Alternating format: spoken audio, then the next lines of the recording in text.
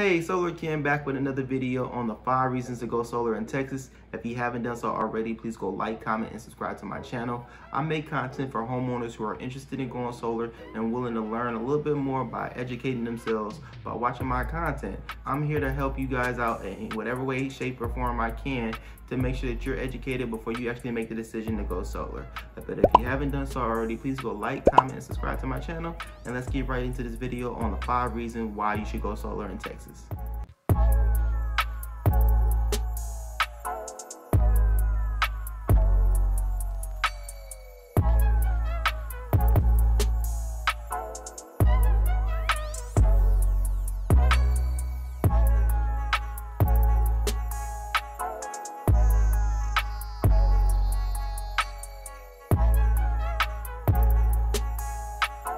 So for number 1, there's a 0 down payment option. You actually don't have to put anything down, no money out of pocket, which means you can get solar as long as you qualify. What that means is, as long as you have a home and you have at least a bill that's over $150, it makes total sense to switch over to solar at 0 down. I mean, you don't have to come out of pocket. It saves you anywhere between 20 to 30% of what you're already going to spend with the utility company anyway. So why wouldn't you want to go solar if they have the option to go? Again, most homeowners can't go solar because their home doesn't qualify. Mainly, they don't have a great roof for it, or they have some other issues when it comes down to credit qualifications.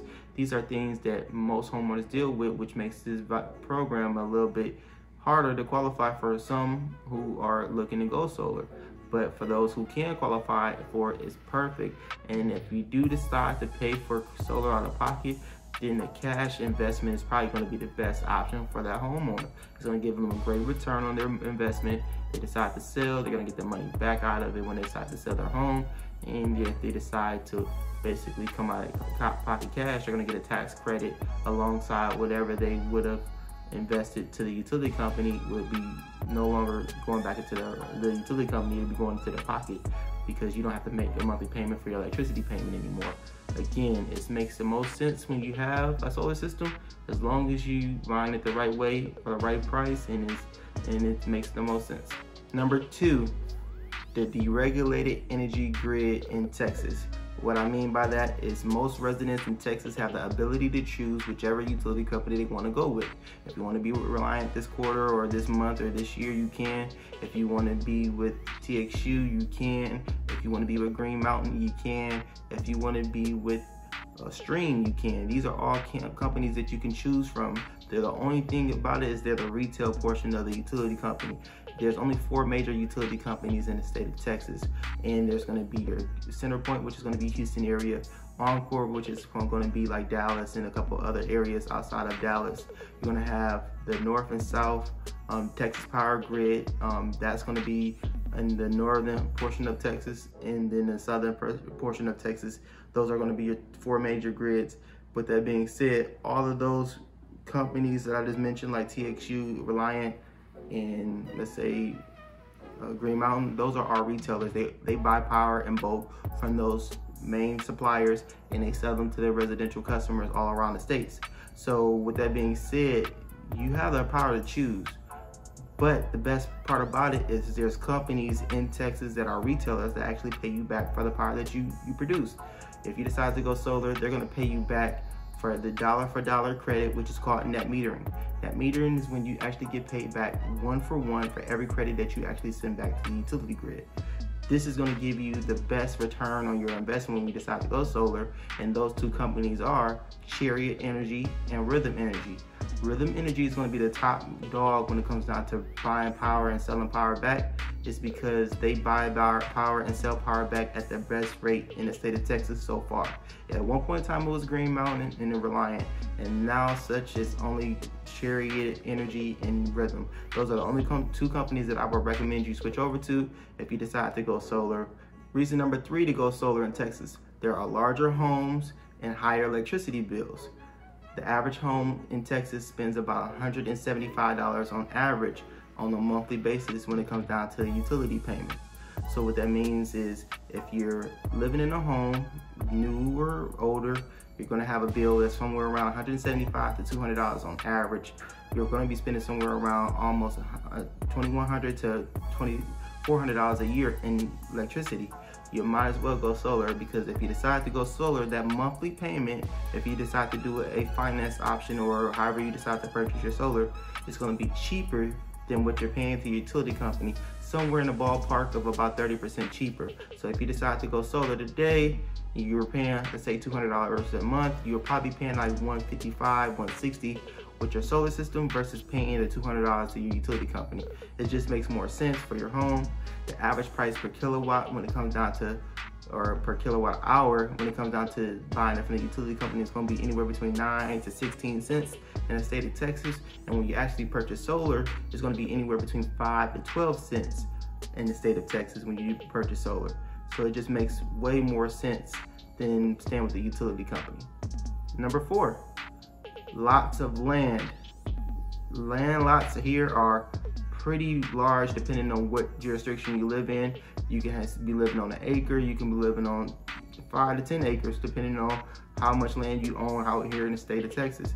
There's some really huge lots, not so much in the city, but when you get outside of the city limits, you can find some really huge lots of land that actually have enough space, which is perfect for solar. A lot of homeowners that own land out here and try to get power from their local supplier get hit with a lot of delivery fees because of the distance that they're getting power delivered to them from.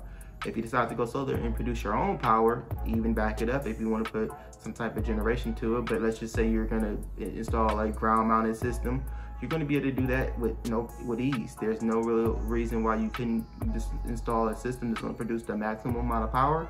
Being a ground mount, knowing that it's going to have a production of 100% offset, so the average ranch style home that has any type of production or farm animals or ranch style living can use anywhere between 18,000 to about 35,000 kilowatt hours on any given year.